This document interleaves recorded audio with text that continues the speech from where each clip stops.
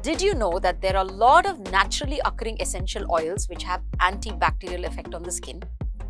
50 such essential oils were identified, a lot of tests were conducted, and 2 oils emerged out of as heroes, and from them, thymol and terpineols were the molecules which actually did the magic. They not only were fantastic antibacterial in their action, they also could kill or lessen your inflammation, they could take care of your oxidative damage, thereby helping acne and acne-prone skin a lot. Now, we all know we use antibiotics for skin, right? When you have acne, why do we use it? To kill the bad bacteria that's affecting and causing acne on the skin. But along with it, did you know that it also kills the good bacteria?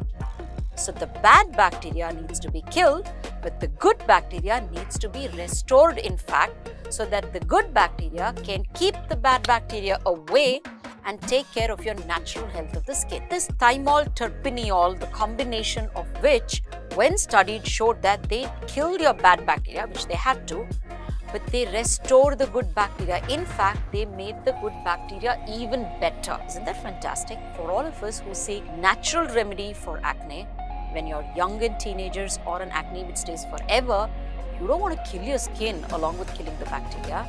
This proved to be the best solution.